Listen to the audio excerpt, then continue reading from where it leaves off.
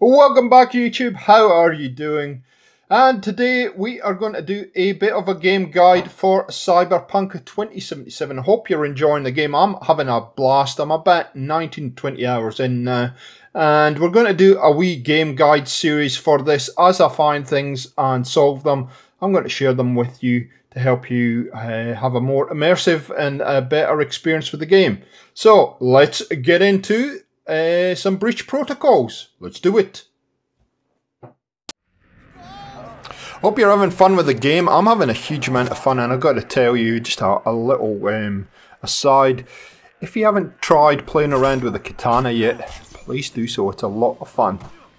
Anyway, I digress. Let's get into quick hacking, and specifically let's explain a breach protocol for you. So as I said, a breach protocol is basically a quick hack, kind of mini game almost, and you will find a number of places around the map that you can perform this breach protocol in. Mostly you'll see it when you scan around the place and find these little icons like this. Now, you will have to invest some points in intelligence to be able to do this, and as you can see by the skill tree here, there's a whole lot of additional things that you can grab to improve your breach protocol experience. So I'm going to give you a couple examples. You can see that improves things by 20%, gives you more time to figure things out. So there's a whole lot of things in this part of the tree that you need to look at. Increases the breach time by 50%, etc. So lots of things that you can do to help here. But like I said, you have to invest in intelligence first to even be able to get into the minigame. And you will be rewarded by various things. Money is one of them.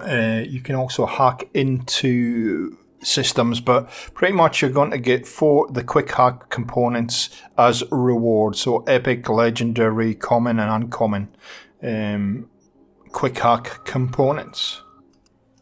So be using your scan tools quite a lot. That's one tip I've got for you. Use your scan tools more than you probably do when you first start the game. Now you see the little icon there. We're going to go through the door, and we're going to get into this little terminal here. Just make sure everything's clear, that we've killed everybody and nobody's going to come and sneak up on us. Take some max stock. Okay, so let's connect, and I'll freeze the screen once we get in, and I'll explain it for you.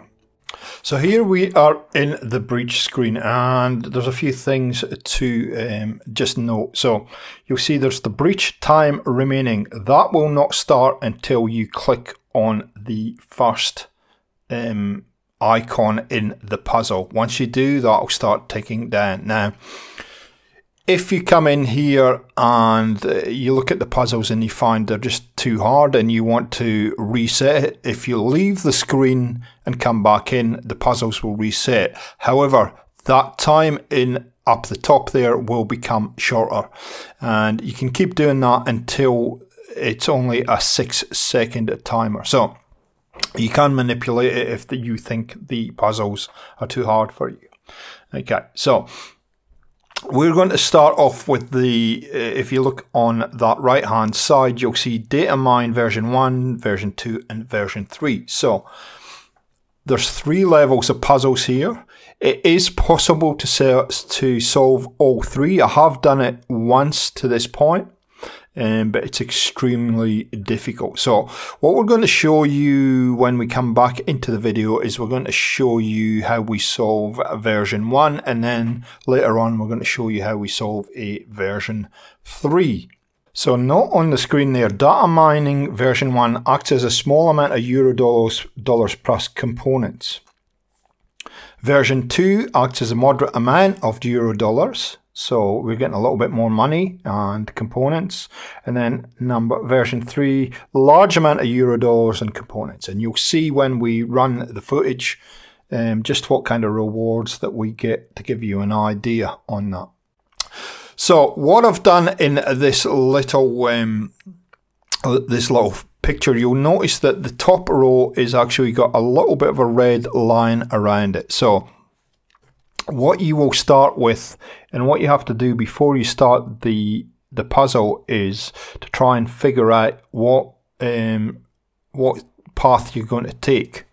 So if we look at the Datamine version 1 code, it's BD1C1C. So the puzzle, as soon as you click on an icon, will change. You can see at the moment it is horizontal. It's going across the screen.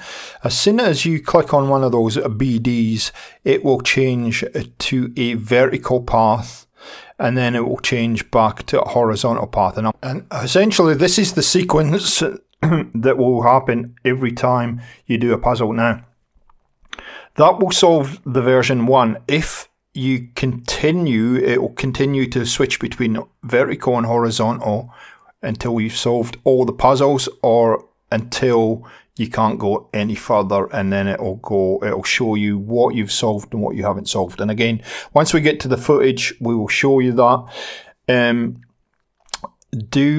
Understand, as soon as you click on that first icon, the timer will start. So let's get into the footage and we'll show you how this works in real time.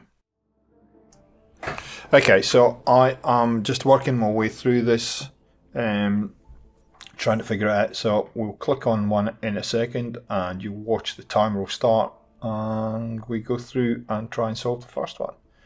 So I've gone for the second last column. There's a 1C below it, so, and then coming across there's another 1C, so that's correct. So there, and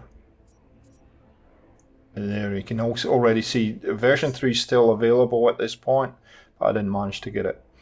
So that's how it works, that's how you work the puzzles. I'll keep this running because it will show you the rewards. So you can see uncommon, rare and epic components that I got.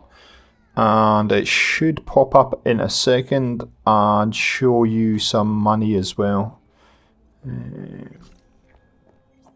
So some crafting experience points, and there you go, some money, $153 for a version 1. So skipping ahead a little, we are going to do another one here. I'm going to do a version 3 here. Plug in, and this is a little bit more complicated. So it's 1C E955, and there's some clues there, but they're all 55. So okay, so 1C is your starting point. So there's one at the left hand edge and one at the right hand edge. So it's a case of figuring out where the E9 is, which is in that first column. The last column doesn't have one. And then where do we go from there? We go to 55, so it would be there.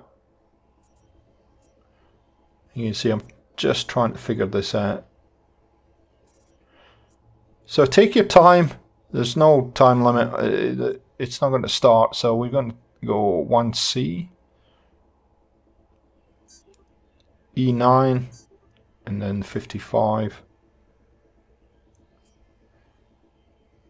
It could be either of those, and there you go. We've solved that one. So again, if you want to solve all three, you gotta take your time and trying to figure it out. But it is possible. Like I said, I have managed to figure out the last one. Let's have a look at what we get for a reward for that one. So it was very quick, but it was $459. Some experience points, and I think we go uncommon, rare, epic, and quick hack components. So I know that with the version 3 sometimes you get legendary components as well. So one last thing I wanted to just talk about was the rewards that you get for doing this. So you can see these quick hack components in the bottom left there. What I think this allows you to do, at some point you should be able to put together your own cyberware. You should be able to craft your own cyberware, I don't think we've got that unlocked at the moment, but you can see you'll be able to at some point craft your own cyberware. And I believe that these components that you get as part of the breach protocol will allow you to build those components for your cyberware. Just in case you were wondering why you're getting all these components as a reward, I believe that is why you are getting those. If anybody's got more insight into this, please let me know in the comments down below, because there wasn't a lot that I could find about this online, but I'm assuming that's what it should be able to allow you to do. Okay guys, thank you for that. I hope that has been useful for you to understand. Hopefully it will help your gameplay experience. If it does, let me know in the comments. A like rating is always appreciated. There's about 88% of you guys that watch this channel that aren't subscribed, so if you want to see some more of this Cyberpunk walkthroughs and game guides or anything else on the channel, please consider subscribing, and we'll catch you next time on Gaming for XP. See ya.